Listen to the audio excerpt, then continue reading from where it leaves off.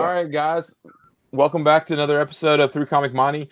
This week, we're very honored to have with us Axel Alonso here with us from AWA Studios, and he's going to talk to us about all the awesome books they have coming out, but he's also going to play our game. And as you know, we have Mike and we have Pete with us. We're comicbookinvest.com, and we are 3 Comic Monte. And you can always check out the show on Tales from Flipside. But thanks for joining us, and let's get ready. And Axel, you get to pick the comics, the one, 2, or 3, and Pete's going to take us through. All right, yeah. So I'll one of the cards has the answer hidden beneath it. So you pick 1, 2, or 3. If you're right, you start us off, or whoever is right. You pick 2. Okay. All right. Number 2. I'll go with 3. 3. So Mike's stuck with 1. So I have 1. Yep. So I have 1. Yep. All right. Well, let's. It's gonna go. Dang it! I was for sure. The image you sent earlier was on the other side. All right, so I get to go first. The theme is crime, so this is going to be some fun. And Axel, I mean, why'd you choose crime as sort of the theme? Well, it's my favorite genre to read, and I've edited a ton of crime comic books, tons of them in my day. Okay, I love it. I love it. The genre. You do? Awesome. Me too. Crime and horror. So what you're talking to us earlier before we turned the camera on. So you were talking about one of the books that's sort of inspiration for crime, by David Lapham.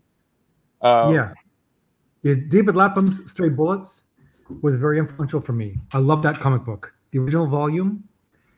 It was set in the 1970s, and it was a bunch of sort of low-rent criminals getting into little hijinks and having problems, and it was wonderful. All in black and white. Oh, yeah. It was very simple, clean, lean, and mean. I loved it. All right. Well, for me, I'm going to choose. When you said crime, I mean, of course, if people watch the show, they know I'm a Spider-Man junkie. So I had to go with Spider-Man Noir. I actually have several here. I'm only actually choosing one cover, but I have some from the first series, just a gorgeous cover. Then I have some from the Eyes Without a Face series. But the new series that came out had this gorgeous cover Patrick O'Keefe did. It's a 1 for 25. Got one. So it's just gorgeous. It's hot. It's 1 for 25, but it's selling for $45, $50 or more. I'm not sure what it's selling for on today, but I was so stoked to get it. He's the artist who actually helped do some of the movie for Edge of Spider-Verse. Yeah. So, but Spider-Man Noir is just one of those great little characters. And I wish the movie had done him a little more justice, like made him a little more, but he's still just such a cool. I love the entire concept of dropping people into the 40s and bringing them up and everything. So that is my first pick. Yeah. So, cool. Axel, let's go. You're next. So let's see what your pick is going to be. I think it's right on the same kind of topic there. So Luke Cage. Yeah, Luke Cage Noir. Yeah, I edited that book. That was Mike Benson, Adam Glass, and Sean Martinborough. It was part of that noir universe where we imagined Marvel superheroes in the noir setting in the 40s and 50s. So in this case, we did Luke Cage. What was fun about the book was that you never knew in the series if he had steel hard skin or not. Was he just bluffing? And no one wanted to call the bluff? Or was it real? Nice. You could see him there, not in the costume, as a 1940s badass, you know? Yeah. I've always loved these covers too. Yeah, so how many noir covers did you edit? All of them, or just the Luke Cage one? No, I edited just the Luke Cage one. I also did Daredevil Noir. Oh yeah, those are great covers too. Back then, when I edited those books, I had a full head of hair. Hey, back when I read those books, I had a full head of hair too. Chris. Yeah, I could wipe the hair out of my eyes as I was looking at the covers. That's great. I love that book. So, and was that just a 4-issue? Did it have a follow-up one, or is it just the 4-issue run? It was a 4 or 5 issue series. Okay. Same thing with Daredevil Noir. Okay. 4 or 5 issue series. Yeah, they were stories at the beginning and an end. Very simple and clean. Okay. Yeah. All right, Pete, what you got? All right. Well, I love that noir stuff. Like, again, when I heard crime was our topic, I got excited because I love crime. I love the small-time crime, any crime movies, crime books. I love reading those Raymond Chandler novels, the Dashiell Hammett stuff. Like, that noir stuff really gets to me. Oh, yeah. I had thought about these only because I just grabbed these today for 50 cents each. These, I think it's Jim Silk's, these American Century covers, because they're just awesome covers. Oh, yeah. But I couldn't squeeze them into my 3 since I only picked 3. So for my first one, I went with, and I could have done the entire list, Brubaker and Sean Phillips, but I only went with this one for now. The Sleeper. This issue 3. I just like this cover, but I love this series. This idea of this, like, it's kind of like crime and supervillains, and he's undercover, and it was just a great series to me. So I had to try to work that one in. I got a ton of the Brubaker Phillips stuff behind me because it is some great comic crime stuff. But dude, who did that cover? That's Phillips. Who did that cover? That's Sean Phillips. Painted. Who's cover? Sean Phillips. Yep. Oh man, I need that ASAP. That is a gorgeous cover. See, Chris had it too. I'm jealous. I have the first 4 issues. I'm trying to hone down my collection, not add to it. I hate you. Oh, it's a great read too. It's you guys love cover junkies, aren't you? You're cover junkies. I love it. Oh I love. Yeah, right. Oh my people. I love covers. Yeah, they're getting people to pay attention. Well, and that's and we especially love it when we get a great cover artist that also does the interiors, which is becoming rarer. Like when we catch some of these artists that first did the inside, you're like, oh man, like it's so cool. Like I love it. Like Sanford Green we had on, and we are able to. He does the interiors a bit of root too, so you're like, oh, this is awesome because you know what you're buying. You're not buying something that they're pulling a fast one when you open them up. All right, Mike, what you got? Finding a cover. Okay, so go ahead. Yeah, go. Finding a cover. It's true.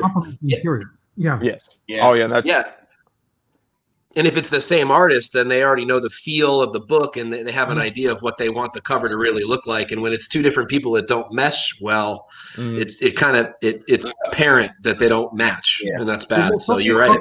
That's a tough. We'll talk 100 volts at some point. But again, if Johnson did the covers, Eduardo Risto was the interior artist, and they complement each other beautifully. Absolutely.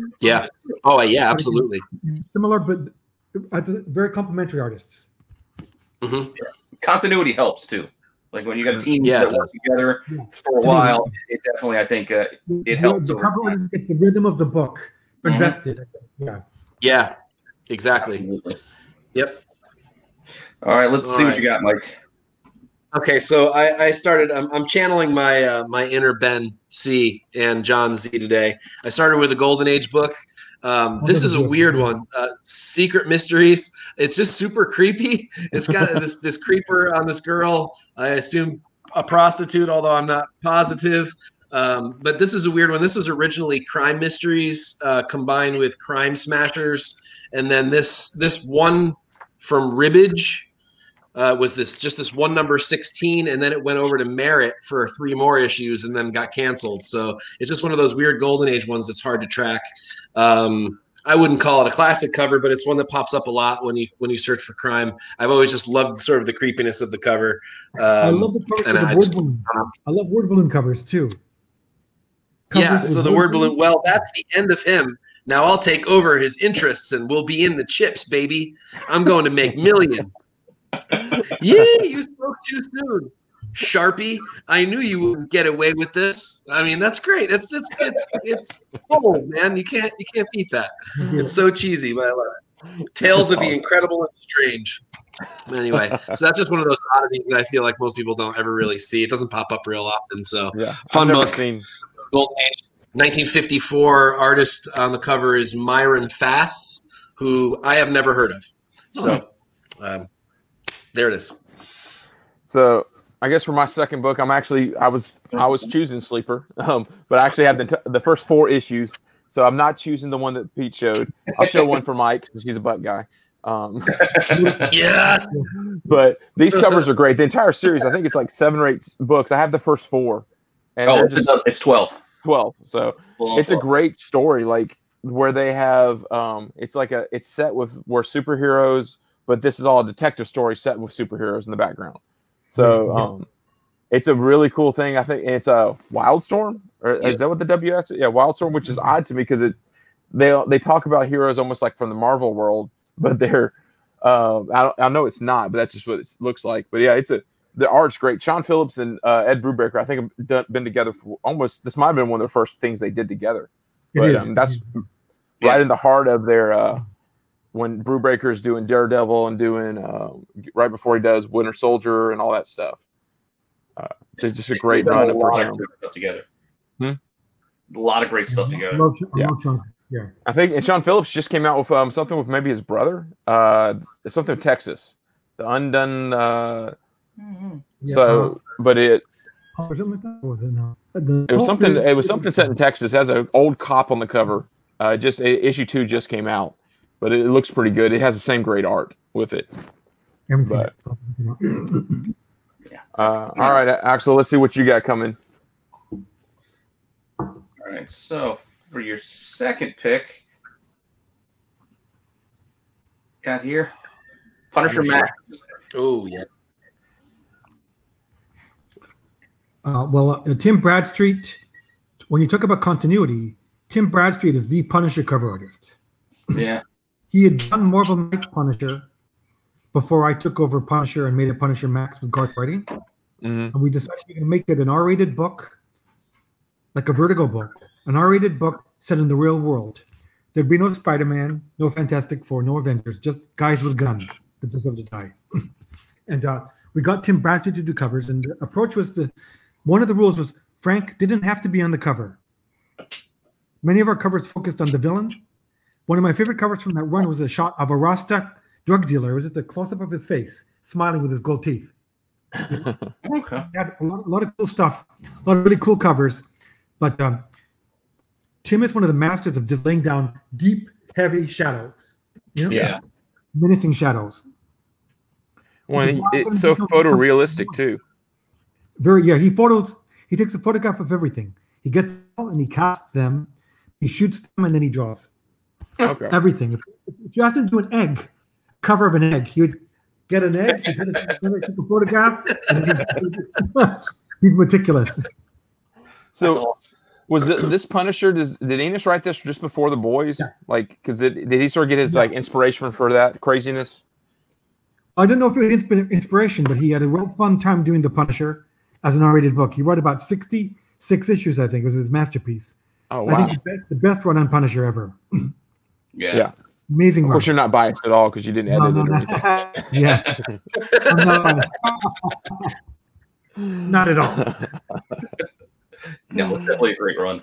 Yeah, and those covers, I love looking at those covers and just the darkness of, I mean, I feel like that Punisher little section is what they ended up using for Netflix. Like that sort of idea of Punisher being this more realistic than dealing with all the superheroes, because you couldn't do the superhero-ness with the Netflix show.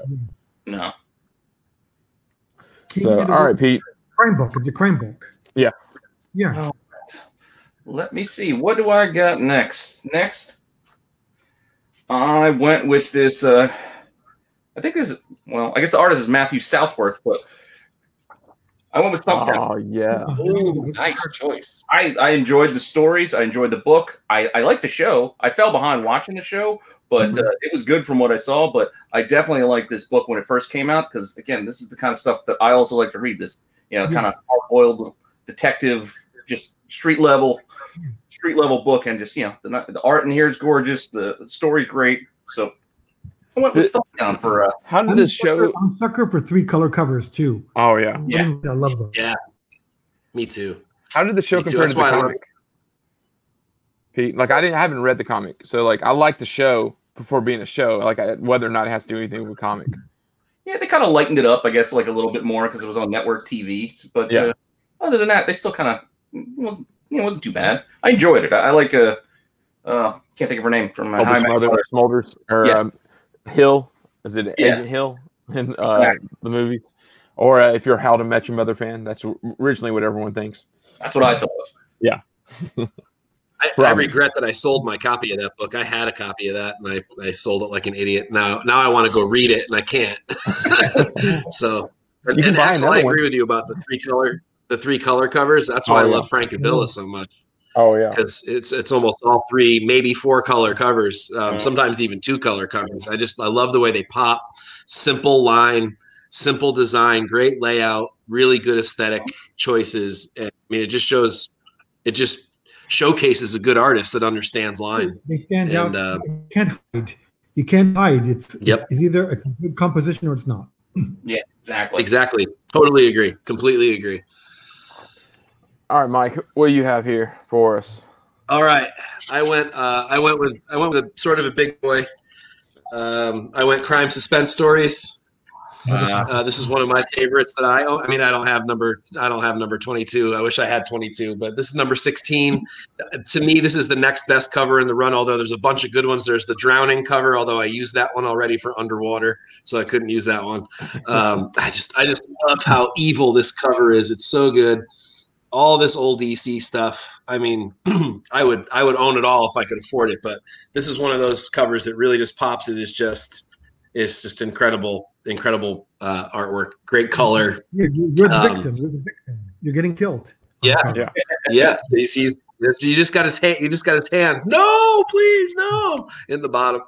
I love the chances that EC took with these covers and just how creepy and just violent, and I don't know. It's just all good stuff. I could own them all. They're all great. I also brought this one, but I didn't use it. Another great one. Dude chopping up his dead wife, I guess. I don't know. But just the maniacal look in his eyes, just like, so glad she's dead. Now I get to chop her into pieces. As Ben C would say, just over the top stuff, man. Just it's so crazy. But I didn't use that one. But anyway, that's my second one. See, the rest of us are going with like, okay, these are all modern crime books that people like to read, but they're not. And then Mike pulls out, and this is the one that's a Golden Age classic that was banned in the country. So it's a little unfair playing with him. Yeah. Chris, if you saw that, he was so you would excited when he knew the category was crime. I'm going to go with another. I actually get to dive into my Golden Age. I'm going to go with another Brubaker book. He did so many. This is Mike. This is probably another cover you're gonna have to chase. Criminal, the Last of the. I have that one. It's just a gorgeous cover. It actually goes all the way to the back as well.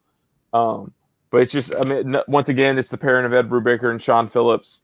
Something about like this sort of style that he uses on the inside, where it's dark colors. It's like you said, a good colorist.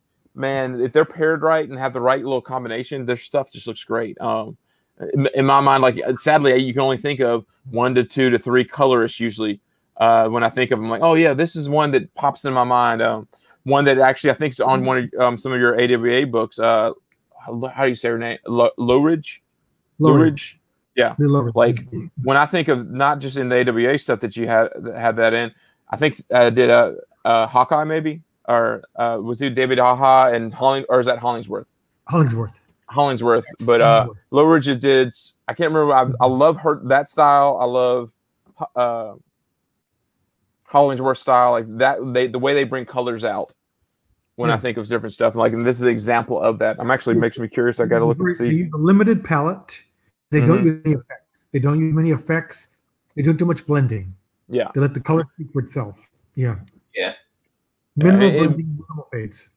But it's certain artists that it works well with. Certain artists it doesn't work well. So it's the combination. It has to be the right story, and crime. It really works well, like bringing out those darks and lights. Yeah, because crime is more about setting the mood than it is just trying to be flashy or big. Well, especially noir. I mean, that's what noir was in the film industry when black and white was to use dramatic light and shadow to tell mood and tone. And create environment, and so the good artists understand how to work that in their art, I think, and it translates really well when it's done right. All right, and I think we're ready for your third book, Axel. Let's see what you got here for us. What the pick? Hey, that's behind Mike. Behind the bullets. That's Dave Johnson. So we launched that book. It's a gritty crime thriller, and the interior artist was Eduardo Risto, who's one of the best artists out there. But Eduardo, surprisingly, didn't want to do the covers. Really? He said he liked to do the interiors. He didn't think he was a good cover artist at the time. I said, okay, if you say so. So I called Dave Johnson. Johnson, an amazing cover artist that I thought had a comparable approach. And I said, Dave, look, we want to do covers for the book that look like blaxploitation movie posters. Remember all those posters from the 70s? Oh, yeah. Yeah. TNT Jackson, Black Caesar. Crazy, hot colors. Montage, and we give him interior pages, and he put together this montage here, which is exactly that blaxploitation. Yeah. You see the uber villain, Agent Gray above, protagonist for the series in the middle, and then various characters from the series throughout. But it sends a real message at the time. This book is not Sandman. Yeah. It's not Preacher. This book is about the HUD. It's about the city. This is a book about good guys and bad guys with guns. Yeah. Not about fairies and unicorns or supernatural or anything like that. I get the impression that you lean a certain way with your books. Mike's over there crying because he's a Sandman. That's the entire reason he started reading comics, was he read Vertigo and Sandman. Well, and you just destroyed it. I love Sandman too, but the thing I knew when I got to Vertigo, I knew there's nothing I can fucking do to help Neil Gaiman. He does not need my help. He does not need my help. But there's other people that might, Yeah. Garth Ennis might, yeah. Brian Azzarello might, because we like the same movies, the same films, the same influences. So I have something to say there. So again, I'm not disparaging that type of genre. I'm just saying it's not for me. Yeah. I'm not a big fantasy guy. I'm not a big science fiction guy. Everybody in the world loves Star Wars. It bores me. I like Alien.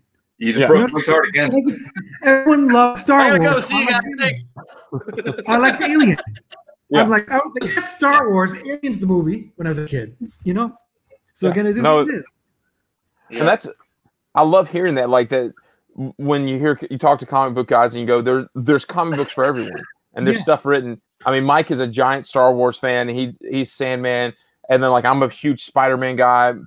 Pete is a giant X-Men fan. We all have our different things, but there's people that are diehard crime books, and the more realistic the Batman is, the better, and those types of things. When I think of Zorrillo, I think of 100 Bullets and that their little pairing, but then I think of they did that little Batman run right there in between. And the covers are great in that little run too. I think of when he does a book, man, he does a book and it looks a certain way. I think he gets paired up with Bergamo a little bit too.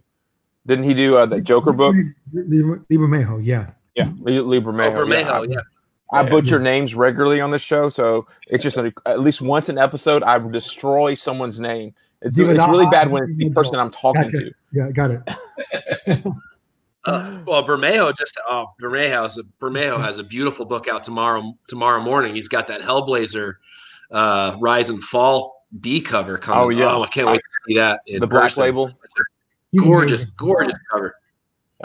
Yeah, I'm really looking forward to reading that book. Speaking of old Vertigo, Hellblazer. Mm-hmm. All right, Pete, what you got for your third book? Oh, my last book. I had to make some decisions here, but for my last book, I really loved the covers on this 3-issue series. And this was way before they actually ended up turning into a Netflix show. Or not a show, it was a movie. But I just remember seeing these covers, and I just had to have them. And I think these are Alex Maleev covers are the ones I went with. Last Days of American Crime. I just loved all three covers. I really had a hard time deciding between this and issue 3. But I decided to go with issue 1 for it. But, just something about this. It's a great little story. It's 3 issues. It gets its point across pretty quickly. It's just, I love stories like this, just crime stories. They're just, I don't know. They're simple. You can get right into them. There's not a lot of, you don't need too much setup. You just get thrown right in. You see it through to the end. Not too much world building. Yeah, you don't need it. You just get in. Yeah. Yeah. Pete, if you haven't seen I'm sure you've seen them, but all the girl who whatever did whatever, those covers are beautiful. Girl who kicked the hornet's nest, all those, girl with the dragon tattoo. Man, there's some gorgeous covers in those runs too. Yeah, really cool. It's the hard case, those hard case crime books. Mm-hmm. I forget who published those, but there's like a Houdini one in there. The hard case stuff. Yeah. Those are like they're good. They're I think David Lapham did the Lodger was a nice little story. Yeah. Hard case, and they had a couple of different things. But yeah, I like all that stuff. Yeah. All right, Mike, you're finishing this up with amazing Golden Age book again, or are you going to break out something very super modern? No. No, something different. I'm going copper actually. With something a little weird from an artist that I never talk about, and I really should. A beautiful cover, Howard Chaykin, Black Kiss. Black Kiss, yeah. I remember you looking for that book forever. Oh, I really was, because I ran across it at one of our favorite spots, you and me, and then it was gone when we went back, and so I went crazy to look for it because I was going to meet Chaykin at a show. This is a signed copy. But I mean, I love the cover for obvious reasons, but this is a really cool noir crime series. It was reprinted a couple of times. It's all in black and white. So like Axel, like you were saying before, it gives that noir feel all the way through, even in the interior art. The whole thing's done by Chaykin, so it has that kind of like impressionistic kind of feel throughout the whole book, and which really gives it great mood. It's obviously kind of sexy as well. This kind of uncensored stuff. And I just love this. So I'm actually still on the hunt for the other covers. They're really tough to find, but yeah, it's one of my favorites, and it's one that most people don't talk about. Chaykin is one of those guys that, he's famous for that Star Wars #1 cover that he actually hates. He was just under contract with Marvel to draw it. He felt like he was rushed and did it, but he doesn't want to be known for that. He wants to be known for this kind of stuff instead, this sort of dark noir crime kind of stuff that he's a little bit more well suited for. So I love that book. That book was so controversial at the time. So controversial. Yes. It's X-rated. Yep. But it's a wonderful story. Very controversial book. Yeah, I think the main character is a transvestite, if I'm not mistaken. Yeah. So, pansexual. Yeah. Yeah. Definitely some cutting edge stuff along the lines of Vertigo and Max and all those sort of adult lines. Okay, so Axel, you've dropped a little hints of things that you worked on as editor and different things. So you've been a part, and you did some Marvel Max, and then you went to Vertigo. No, I was at Vertigo first. I was at Vertigo, where I did Preacher, 100 Bullets, the Vertigo anthologies, Hellblazer, a bunch of books. And I went to Marvel when Marvel was in bankruptcy in 2000. Mm-hmm. I worked at Marvel as executive editor. Then I became editor-in-chief. I was editor-in-chief from 2010 to 2010. I worked on a lot of books, Spider-Man, X-Men, Hulk, you name it. So as executive editor, did you actually look and read every book that came across your table? Is that where you go through and do the final checks on books, or? Well, as an executive editor, I presided over a bunch of books, a group of books that included the X-Men, Spider-Man, and a bunch of other titles. So I directly edited those with my associate editors. I was directly responsible for those books from start to completion. As the editor-in-chief, I oversaw the line. Okay. So I only actually edited a handful of books, but I was involved in and aware of everything that was going on. All of the macro planning I had to approve and be involved in. Okay. So in the event, I was involved in that. But it was a different job. It was more administrative editorial than hands-on editorial. Okay. It's just one of those things It was fun. Okay. So did you sit around the tables and do what's the big event we're going to do for the Marvel summer event thing? Yes, no, yes, no. Yeah, we would do the big table, the editorial retreat, where we talk about all the big events, all the big stuff that was going down, but also smaller retreats dedicated, Spider-Man retreat, Hulk retreat, that kind of thing. Okay. Big macro planning. I like to say it was when you set up carpools and you avoided car crashes. There's so many people telling these stories. So you just want to make sure everybody's driving the same direction, but not crashing. Yeah. That's how you end up with multiple universes. Yeah. So how, the new thing you're in with AWA, that is it 2 years that's been around, or less than 2 years? We've been around. We've been around for a little less than 2 years. We launched our books the week of the quarantine. Yeah. So we launched our books. So get this. So at AWA, we're doing two things. We're doing creator-owned books that are all centered in their own universe. We're also creating our own universe, our own superhero universe, like Marvel or DC, only one that's rooted in now. So when I decided we were going to do this, I put together a creative committee. but I needed someone with a really big brain who could world build. I wanted J. Michael Straczynski, who wrote Spider-Man and the movie, World War Z movie, and the Babylon 5 and Sense8. Yeah. We're old friends because he worked for me at Marvel, worked with me. The problem was he retired from comic books. He retired famously. He said, "I'm done with comic books. I'm done. I'm out." That's why I haven't seen his name until just recently. Yeah, so I called Joe and I said, "Look, Joe, I'm going to be in LA next week. I'd love to chat with you." He says, "Yeah, come on over. Have some iced tea." So I go to his house. It's his mansion. By house, I mean mansion. So I walk up I walk up the driveway. My legs are trembling, man. My legs are just shaking. I go in because I'm thinking, this is all or nothing. I say, "So Joe, I want to create a shared universe, a universe for now, a world where people fight for the same stakes that resembles now." And we sat, and he was like, "Yeah, the DC universe, 40s and 50s.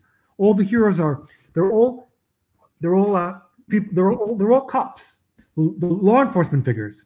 The Marvel characters are 60s and 70s. They're all counterculture figures, and they're all rooted in a different era. Let's do something for now." So I said, "Listen, if we're going to do this, I think it'd be really cool if we can come up with an origin story for the universe. So rather than everybody that gets a power has to get it because they get bit by a radioactive aardvark, or they got irradiated or something like that, one thing happens." I said, "Some event, and it would be good if it was tragic, if people die. So what happens is some people die and some people don't. But what happens is these people that get powers are born under a cloud. Born under a cloud of tragedy, so people fear them. They're left to wonder, who am I? Am I responsible for the death and destruction? Who, you understand? And then also, if I'm Schenectady or Zimbabwe, I'm linked to these other people because we're all born at the same moment." And then Joe said to me, without missing a beat, he said, "It'd be a pandemic." He said, "No one's scared of nuclear war. No one's scared of radiation. No one's worried about that now." He said, "What people are worried about now is a super flu. People are worried about Ebola. People are worried about a virus that drugs here." I said, "You're right. Let's do this." He scripts Resistance #1 a full year before it comes out. We launched the week of the quarantine. I got one around here somewhere. I couldn't find it. We're like, "Oh my God, we can't believe it. It's at the store. It's at the store. No one can go to the store." So we're like, "Oh, this is really bad timing, right? To launch a new universe. What do you do?" So we said, "Okay, what we're going to do is we have a lot of confidence in our books. We're going to put them free online as webtoons, vertical scroll comic books. Yeah. We'll let people read them for free so they can see how fucking good they are. Pardon my French. So we got all of our books out like that. People read them and people said, "This is damn good." And so all the same people that were saying, "We don't need another publisher," or "We don't need another superverse," were saying, "This is really good." So we were really excited by this. So what happened is, luckily for us, the stores were closed for about 2 months. When they opened, there was enough buzz around the books that they sold the racks. Yeah. All of our books sold really well. Everything sold out. Every single book we've done has performed past budget. So none of our books lost money or just broke even. They all made money. That's so awesome. After a really good start. And we're getting a lot of good feedback about the books as well. But again, we had a book about a superhero universe born in a pandemic. We launched that book during a pandemic. So maybe we're onto something. Maybe we are 21st century, you know?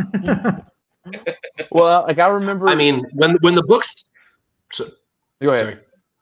When the books hit the stores, I remember that, because we got the what's the sampler called? Oh man, I can't remember. The Upshot.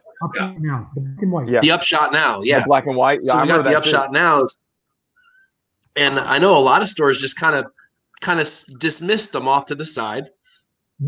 Wait, hang on, more to come. And then the book started to come out and they got this buzz around them, especially the first couple. And then all of a sudden there was this fury to go back and get those Upshot Nows. Yeah, everybody really wanted to go back and find them. And they're like, well, I don't know. We threw them away. They were freebies. Well, I don't know. So, I mean, now everybody wants them and now they're nowhere to be found. If the Upshot universe becomes the next Marvel universe, those books are going to be worth something big.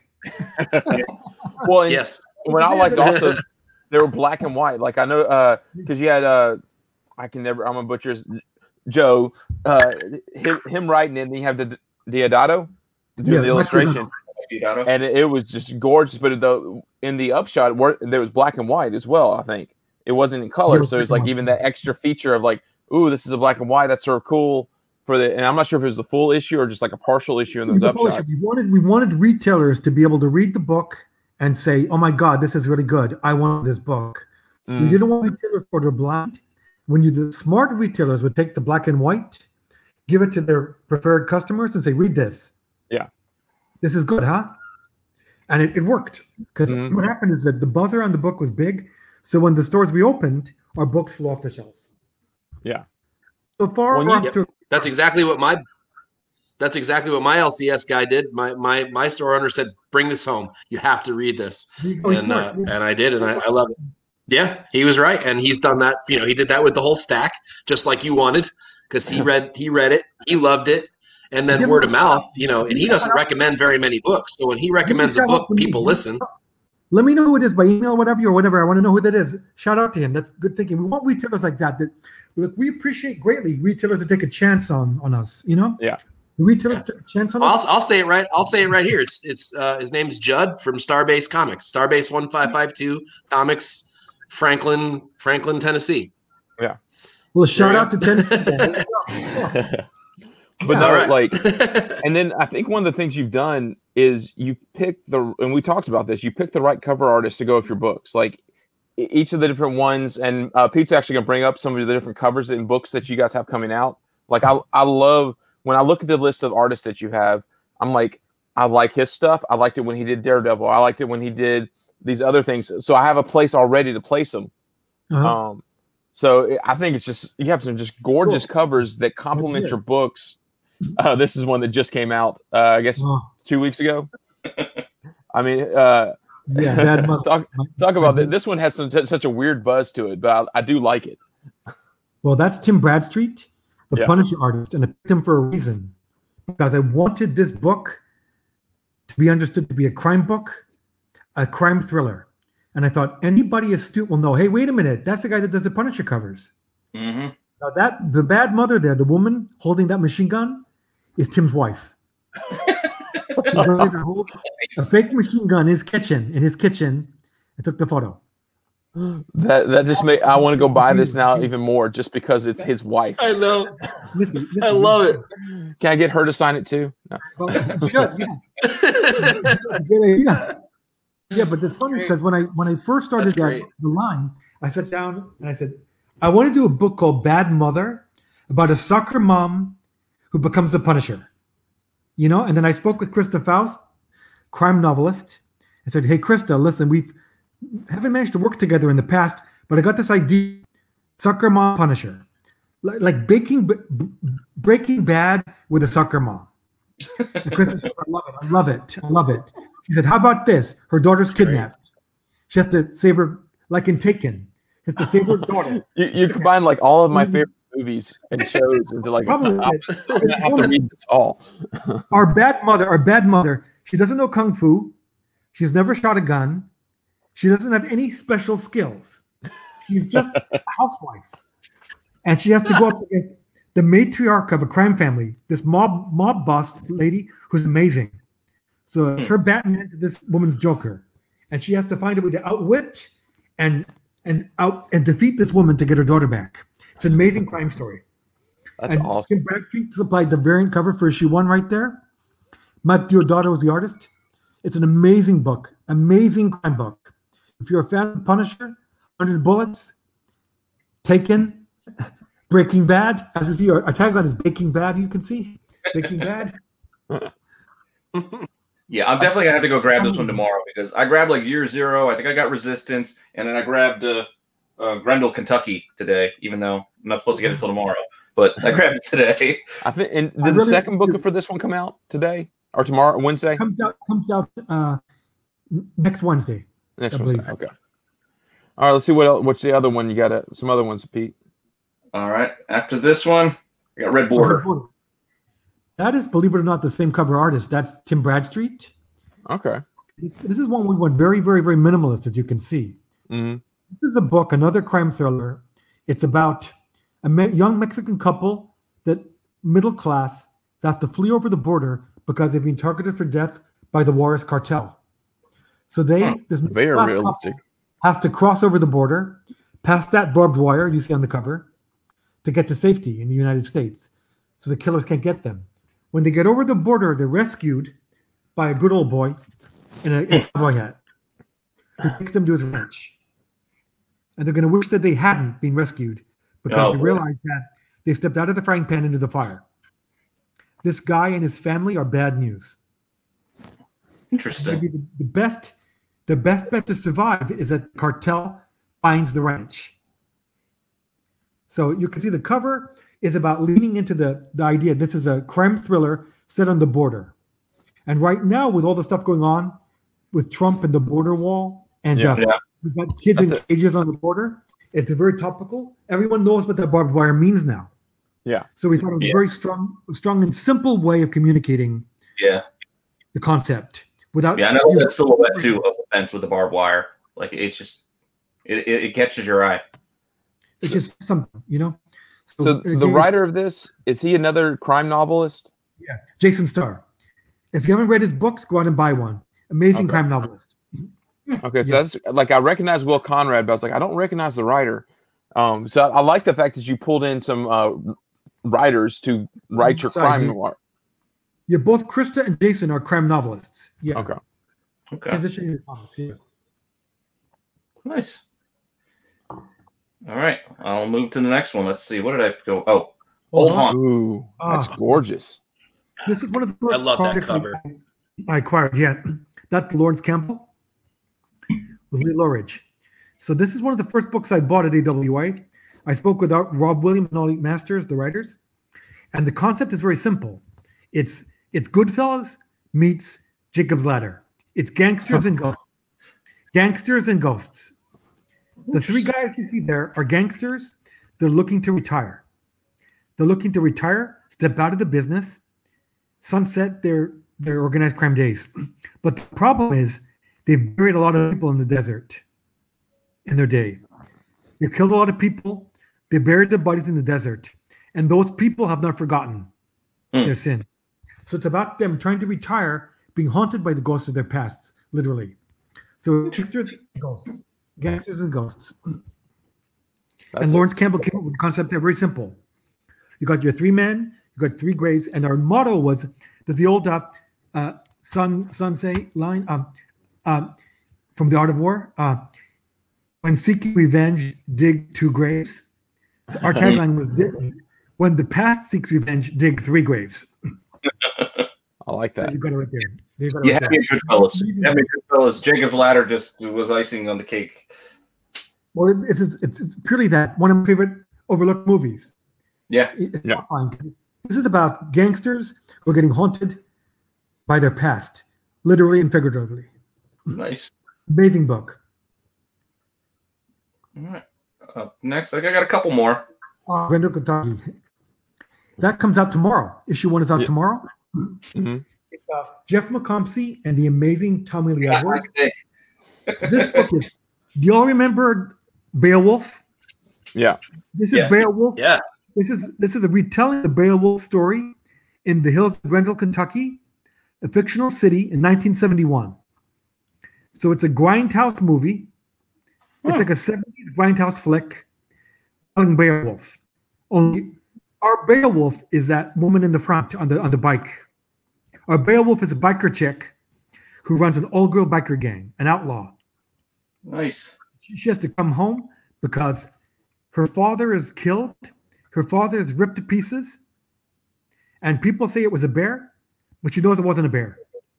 She knows it was something else. So she has to come home to confront the monster from her past, the monster that lives in the mind. And that's where she has to fight against Grendel. So, cool. And I like the fact that so far, all the stories I feel like have all been 1 to 5 issues. So they're short stories that if they continue, it'll be a new Grendel, Kentucky Part 2. It won't be a continuing on type thing. I'm a huge fan of the seasonal model. Mm-hmm. I did it at Marvel as well, but I really believe in you tell a story and it's your season 1. I agree. It's a full story. It comes to an end. And There may be some loose threads you can pick up on later, or maybe it's just over. Maybe it's over. You get no filler that way. That's why I like that model. Like this is a story. We tell you a story, beginning, middle, end, and then we end it. We may follow up, but it'll be a new story. You don't get those filler issues where it's like, well, we don't have anything until this one starts. So that's our model. The thing is, there's going to be no filler issues because we're going to do series when you guys want them. We're going to do stories where it'll be the same creative team all the time. There will be a fill-in artist or anything like that. And that has to be nice for the artist and for the writers to go, I'm going to write a 6-issue arc. I'm going to draw it. And then when I have the first 4 issues done, okay, we can go and get it out there instead of deadline. Yeah, they own it. They're not rushed with a deadline. We set it up in advance. We don't solicit until we know we're going to ship monthly.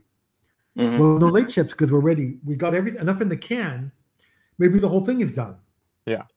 Look, Tucky's all done. All 4 issues are done. Nice. So nothing's going to ship late. It's all done.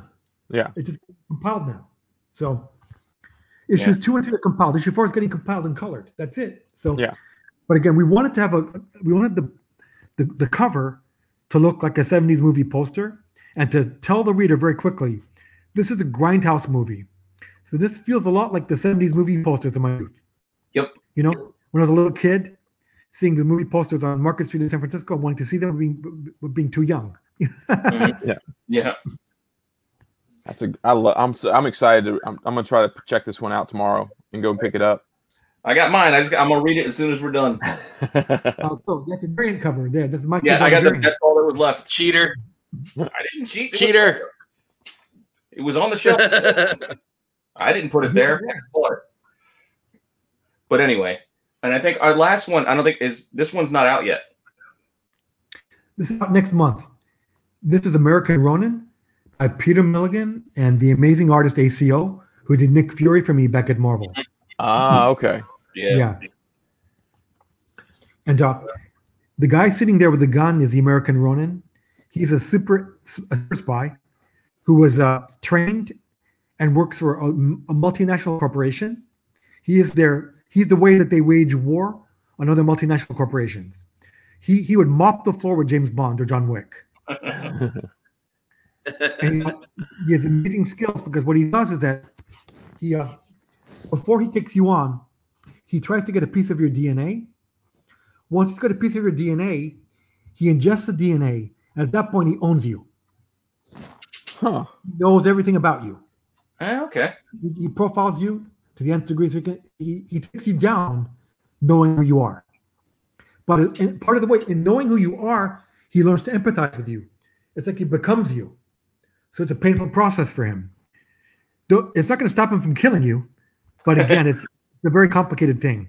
So in this first arc, the American Ronin is hunting someone while he is being hunted by another agent who has his own powers, his own skills. Okay. So it's super agent versus super agent. It's amazing, amazing book. So right? does ACO do like what the cover is? Does the interiors have that sort of same feel? The 1, 2, 3 colors on a panel type thing? It's the same artist, but he uses a broader palette. Okay. The cover approach was every cover is just a 2-color approach, very simple, graphic, and clean. Partly because we wanted the covers to look like nothing else out there. Yeah. And all 5 covers are done.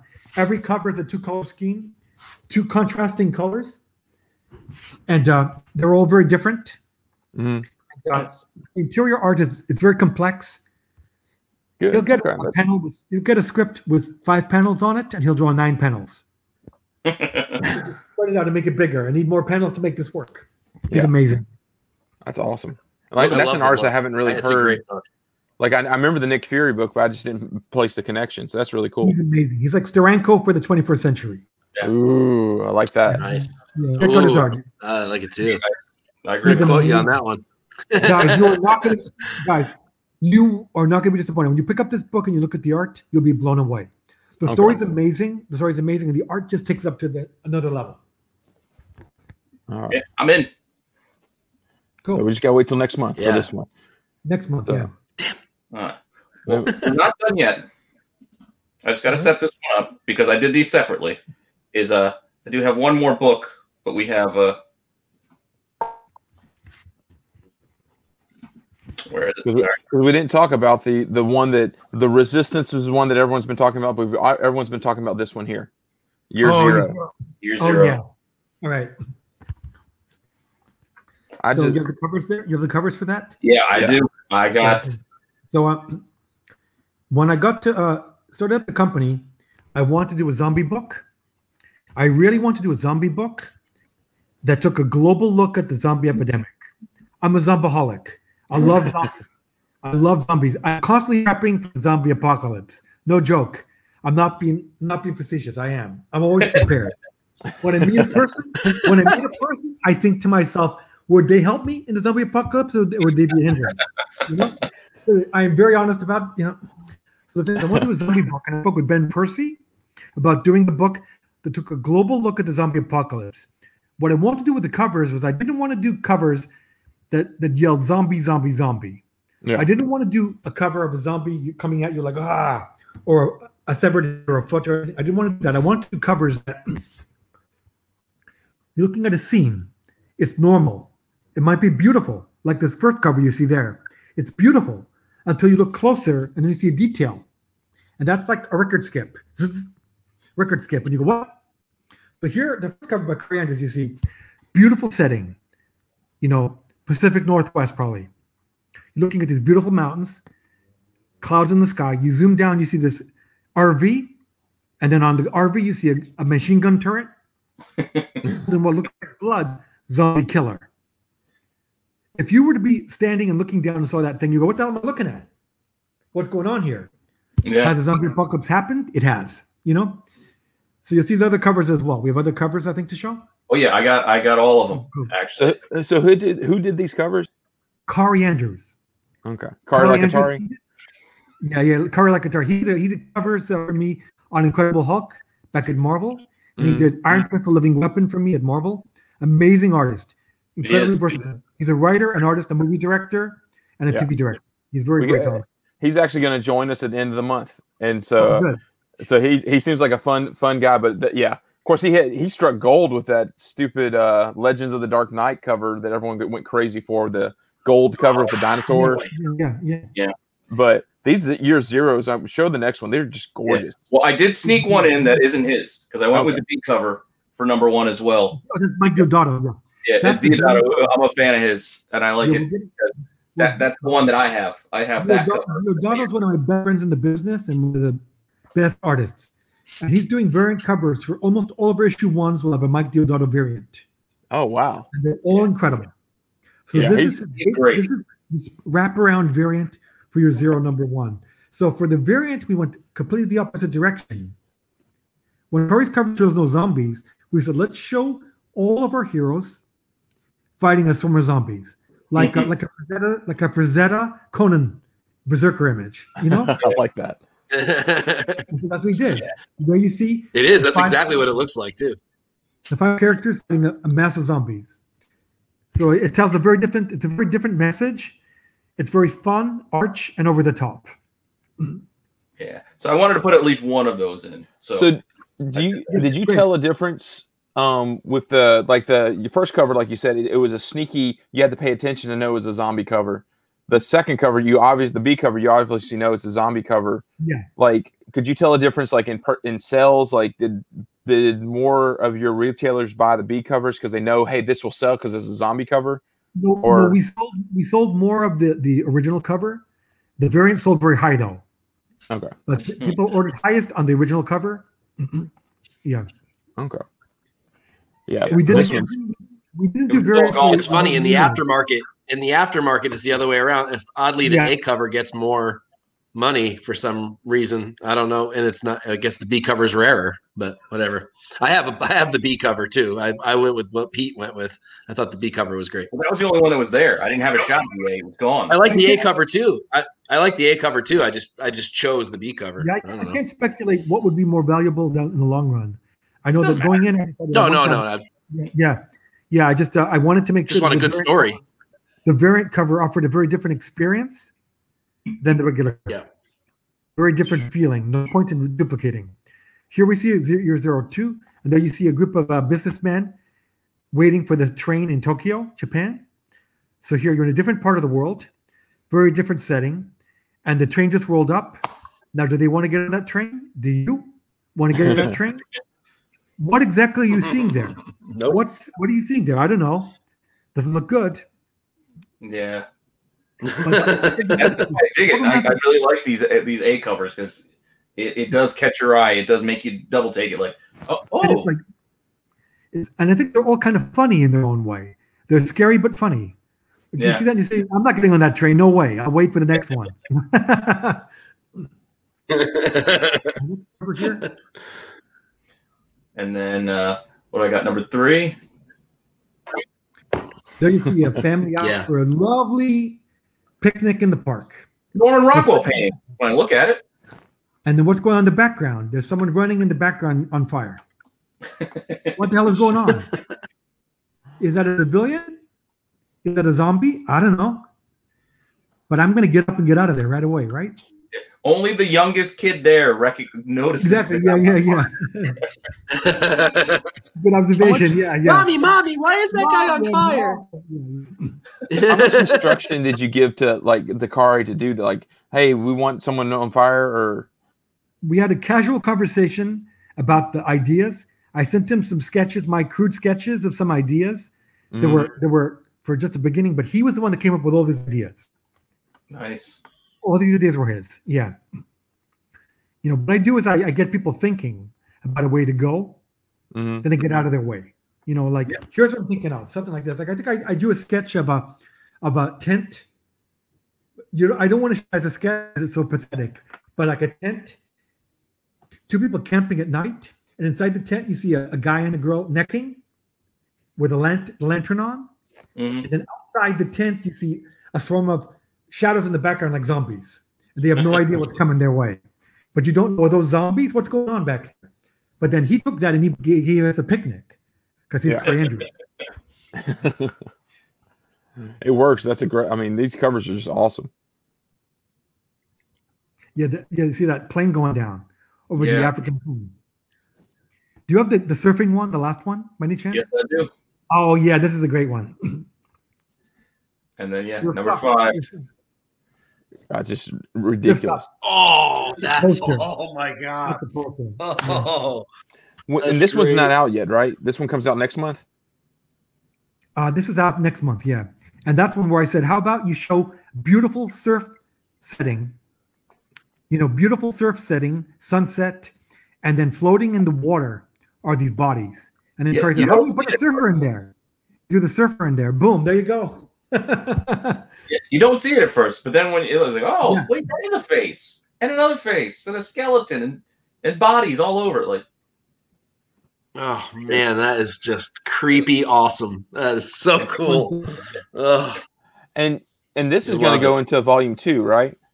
This is the first cover for volume 2 you're about to see. Boom. Yeah, this is an awesome cover. Yeah. Oh. Yeah. Was it ants? Was it World War Z? Like that reminds me of the zombies going up. Yeah, very much so. Yeah. Yeah, it's got a similar thing. Crawling up the wall. Yeah. Yeah. In this one, it's like that's awesome. It looks like one of them grabbed the bottom of the helicopter as it was taking off, and they all grabbed onto him or her, and now they're all just hanging down. You know, they won't let go. They won't let go. You do not want to be in this. Man, and these are great. This refers to one of the characters in Year 02. Okay. Year 0 volume 2 is another 5 stories of people from around the world surviving the zombie apocalypse. Only it's a few months later, so people have begun to get used to it now. Okay. You know what I mean? Year 0 volume 1 took place during the outbreak. It's all new.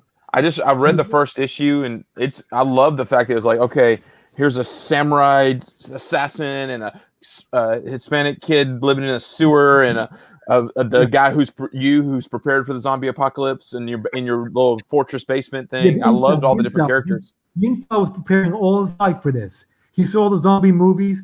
He's like a pig in shit. He's never been happier. He's got his pornography. He's got his video games. He's got his sex doll. His house is fortified. He's got his RV with a machine gun top. He's ready to roll. It's Yeah. fun. He's What do having you a great time. Having a great time. Then what happens? He gets a call on the CB radio. It's a cute girl. Oh my God. A cute girl. She'll talk with him. And he wants to meet her. So he gets in his RV to go meet her. To go save her. We'll see what happens. What That's could possibly awesome. go wrong? What could possibly go wrong? Oh, nothing. No. But no, I've enjoyed I haven't read all the books. I mean, there's one also that we didn't have any pictures for that I've loved the covers. Hotel. Oh yeah, Hotel. Oh, Hotel. yeah. I've Yes. actually, if you the rumor, I write an article. Rumor has it, and Mike actually featured. We featured the last Kieran Grant cover, the little freakish clown thing, and then so good. that was a messed up cover. And then you had the issue 1 had the girl laying on the bed, and she's just typing away. And I haven't read it yet, but those covers have all been gorgeous. And I'm just like, what's going on? I love them all. Curry did the first one, and then Karan did 2, 3, and 4. Okay, they're all beautiful, and it's a really messed up book. It's a really, really messed up book. I have to say, I didn't catch the fact that it was Hotel with the O and T blocked out until I read saw the third cover. I was like, oh, I get an idea what it's about. That Kieran Grant little clown freaked me out enough to have me read the title the right way. And that's funny because I did the same thing on the same book because I was finally featuring one of the covers, and I'm like, wait a minute, how do you spell that? Oh, I get it. Okay. So I had the same realization on the same issue as you did. Yeah, you have to excuse them. They're a little slow. There you go. Yeah, I'm giving you the mental finger, Pete. Actually, you're not the first person to do that. I think my partner Bill said, wait a minute, Hotel? Hell? Wait, what's going on here? I said, yeah, exactly. Yeah. But Axel, thank you so much for joining us today. We've learned a lot about just the industry. I love looking at your books. I also hate you because now I'm gonna have to go out and buy these books. So it's probably a good thing you came on because you're going to convince a lot more people to check out the AWA stuff that you're doing. And we're throwing up the information about your stuff. It helps so much to have you talk about it. Look, we want readers. We appreciate any support we get because we know people have lots of choices. So try and put together the best content you can get for the money. The best creators, they got a stake in what they create. They own it, or they own a part of it, and they have a lot of fun. We want, like you nailed it. We want every story to be complete, and if we tell, we'll tell it. If you guys tell us you want more, like you did with your 0, we'll tell more. Yeah, I love that. I'm definitely going to check out Grindle, Kentucky. Pick that. Now I'm going to have to go get Bad Mother. I love your excitement for all of it too. It's so sincere. And it makes, all three of us now, I guarantee you the first thing we're going to do when we get off here is go buy some of the stuff that we missed. And I know I am. I already have them up on my phone. I've been kind of a dick. I've been over here kind of scrolling away. You're on the more from you guys. I'd love to hear more from you guys. And again, I'd love to come on again. We have more books out. Yeah. Come back and talk again about more books. And also, if you guys want to talk with some of our talent, I'm sure we can get more people on to talk about their work, what they've done. Karan, you're talking with Kari, it sounds like, Yeah, cool. Actually, Karan's going to be on.